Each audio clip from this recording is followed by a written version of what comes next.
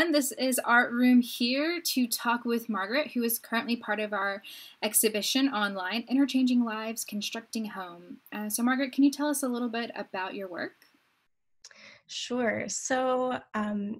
My work is about the experience of wearing clothes, the performance that is almost inherent in wearing clothes.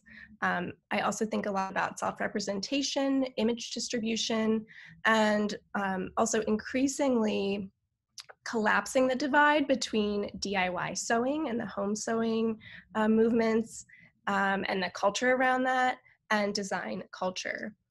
So what I'm trying to do with my practice throughout specific projects, but also more generally, is to decolonize dress by making available tools that allow a maker, so potentially someone like me who sews, or a wearer, so anyone who wears clothes, which is the majority of us, agency in the making and wearing of clothes.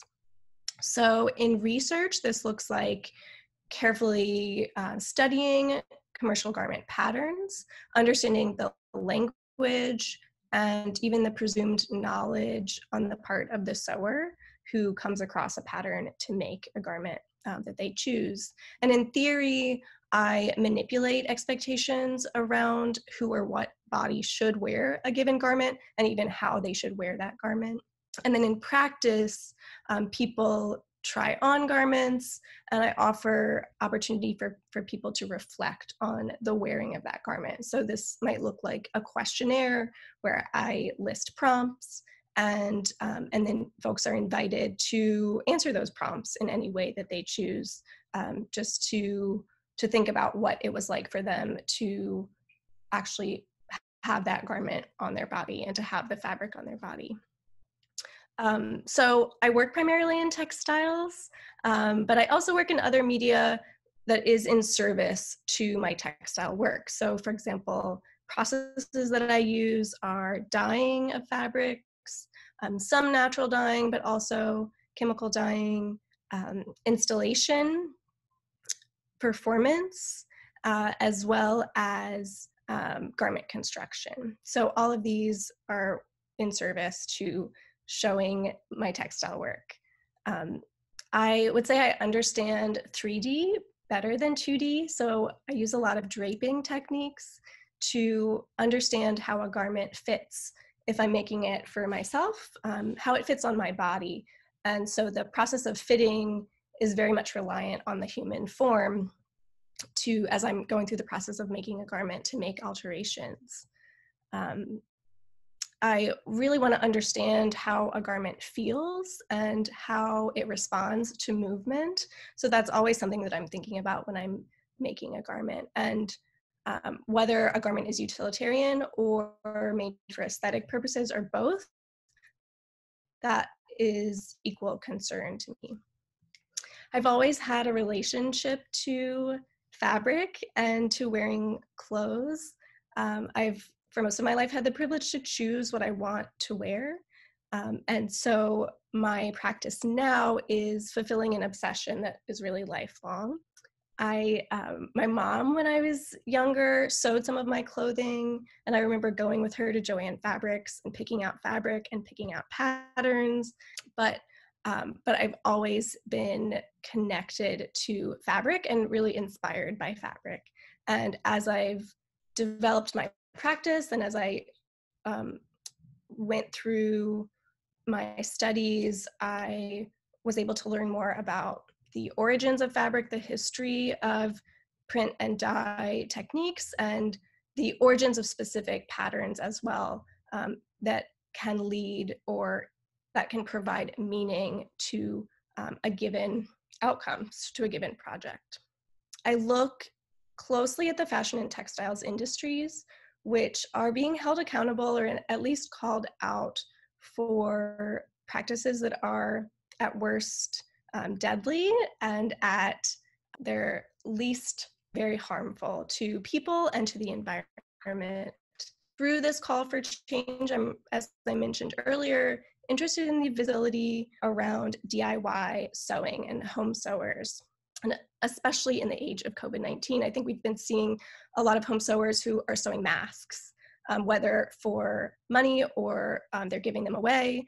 Largely women are participating in this. And so there's been some really interesting dialogue around whose labor is valued in this process and where these sewers are filling in for government or a lack of government attention to basic human needs in this huge crisis that we're experiencing right now.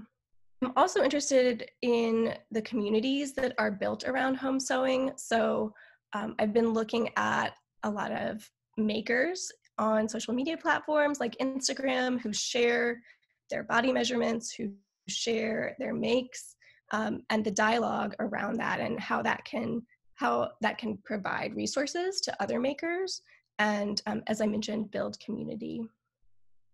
So I think that by engaging with clothing in a more deliberate way, we're also expressing care for people, not to equate clothing with a human life, but I see the connection between, all along the fiber food chain. So for example, people who are making clothes and people who are growing the fibers that end up being made into fabric, if the fabric is natural, for example. So we are energizing, and I feel like what I want to do is energize the practice of making clothes. This is an essential and really intimate need to wear clothing. And ultimately, I want to build a more intimate relationship between cloth and the body. I think that we all play a role in shaping systems the way that we want to see them and to trying our best to control the outcome of any given system, and working against planned obsolescence or the expectation that something will die out or no longer be needed. That's really the most significant part of this effort for me. And I really want to stress that I think anyone can sew.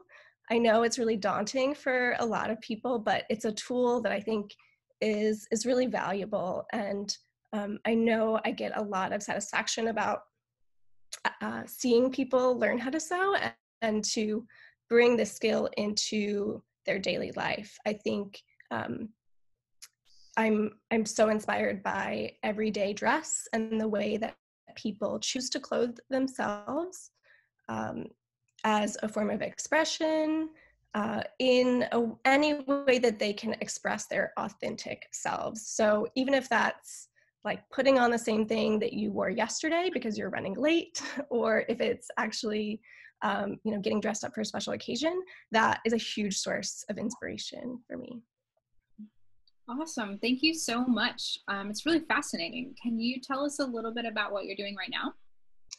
Sure. So I have been sewing masks. It's, in the beginning, I would say in March, I was asked through my university to sew masks. And I brought some students on board to help do that for local healthcare workers. And then we slowed that a bit because we understood that the need was bigger than us and that we really needed to see infrastructure built up and more attention and more money devoted to larger enterprises that could manufacture more and more masks. But I did work with some students later on in the summer, or as the summer progressed, to produce masks for all of our facilities staff at Wayne State, where I teach, which was a really intensive but hugely rewarding process that students were able to help with and were able to get scholarship funding. So I was happy to be a part of that. I'm lucky in that I've still been able to access my studio throughout all of this. So at this point, I'm continuing to work on a project, McCall's 8616, that is one of the pieces in this ongoing series is a part of the art room exhibition. I'm really excited that it was, that you all selected it for this exhibition. So I'm continuing to work on that project, and in it, I'm remaking a blouse, the blouse pattern that I mentioned over and over again as a way to explore the pattern as a democratic tool. So I'm working on these blouses. I'm also sewing masks, but I'm being a little bit more intentional about the way that I'm sewing them and the amount of time that I'm devoting to that. Um, but that's what I'm working on now. You can see more about Margaret on our online exhibition, Interchanging Lines, Constructing Homes, at artroomfw.org.